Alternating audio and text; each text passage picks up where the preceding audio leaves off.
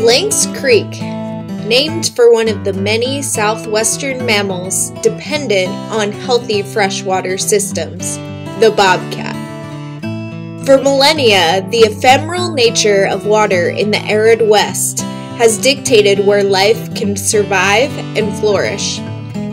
The wild and free creeks and rivers naturally slow and spread, recharging precious groundwater and creating habitat corridors known as riparian areas. But humans have severely altered the flow of fresh water through dams, irrigation channels, ranching, mining, development, and fire suppression. The result? Watersheds that can be unrecognizable from what they once were. In light of historic degradation of riparian areas, do humans have an obligation to assist and direct these ecologically significant areas back to what they once were through the practice of restoration?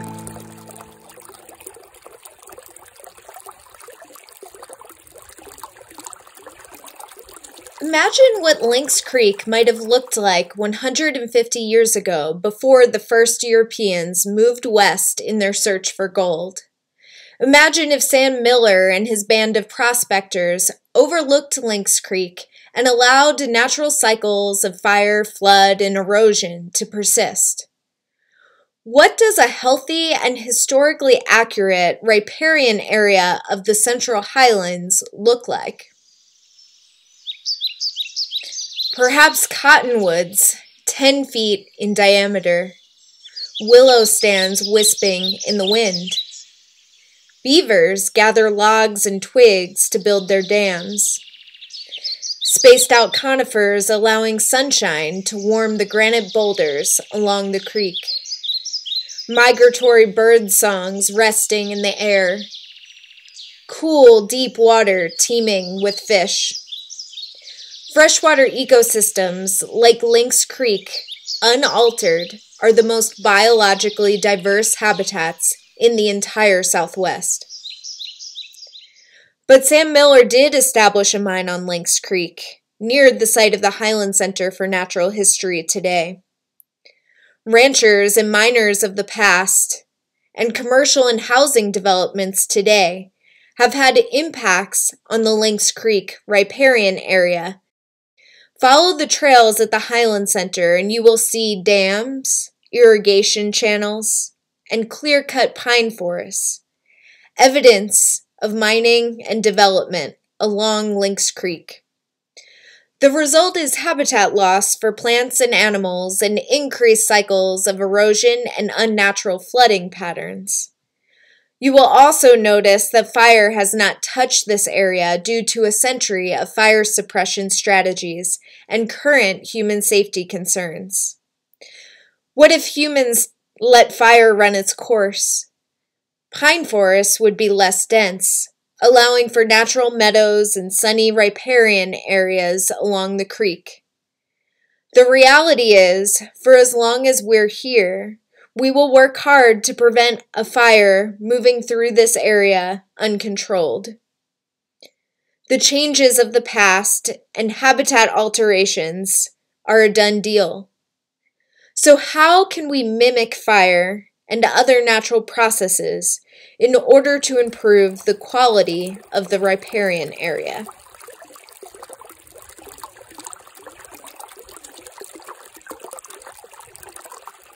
The Highlands Center for Natural History and the Prescott National Forest are working together with funds provided by the Yavapai County Resource Advisory Committee to direct restoration efforts on a 5-acre stretch of a Lynx Creek tributary.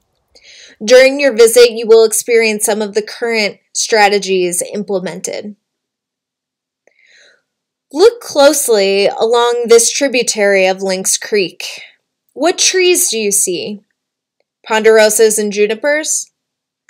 These trees, while both common and ecologically important, are not what we call obligate riparian trees, trees that can only be found near water. These woodland trees, in increased density compared to the past, increase competition for woody riparian species, leading to decreased biodiversity. Additionally, most riparian species are considered pioneer species, meaning they typically establish in areas after a disturbance like fire or flood. For restoration, our goal is to knock down some of the trees in order to mimic natural disturbances, creating openings and reducing competition for riparian woody species, while also creating a window to recruit these pioneer species. Best practices in restoration include using the living and non-living materials you have available to you at the specific location, rather than bringing in materials from other sites. Therefore, another restoration strategy is to use the felled trees to create check dams perpendicular to the flow.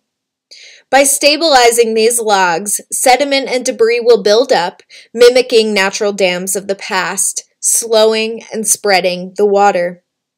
This will contribute slightly to raising the water table, create rich sediment for riparian plants to establish while decreasing erosion. Additionally, this strategy will create pooling habitat and microclimates, increasing biodiversity. The next strategy is to plant the area with desired and historically accurate woody and non-woody riparian plants. The best practice is to transplant individual willows and cottonwoods from the surrounding Prescott National Forest land, so as to reduce any risk associated with bringing in invasive species.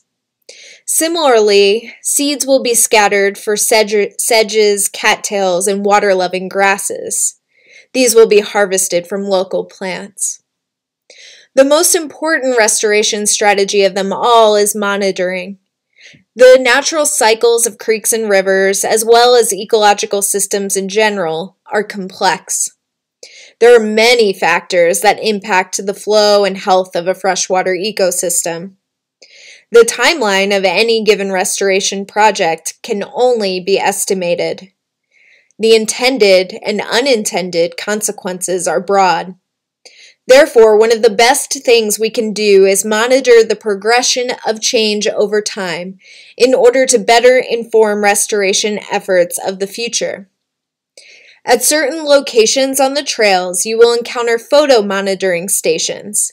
We encourage visitors to snap a picture and share it with our research team. This is a simple way for all of us to engage in the monitoring process.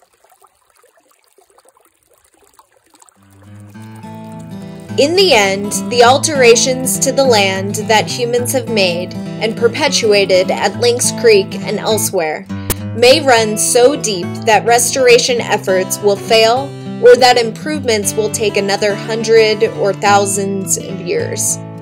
However, when we imagine what was and compare to what is, we may feel obligated to attempt riparian restoration anyway. Using current strategies and accepting the risk of failure, we push on, reminding ourselves that every decision we make regarding land use affects our waterways, and hoping that those decisions are in the best interest of riparian health. After all, from the bobcat to us humans, a healthy riparian area means a better life for all residing in the Arizona Central Highlands.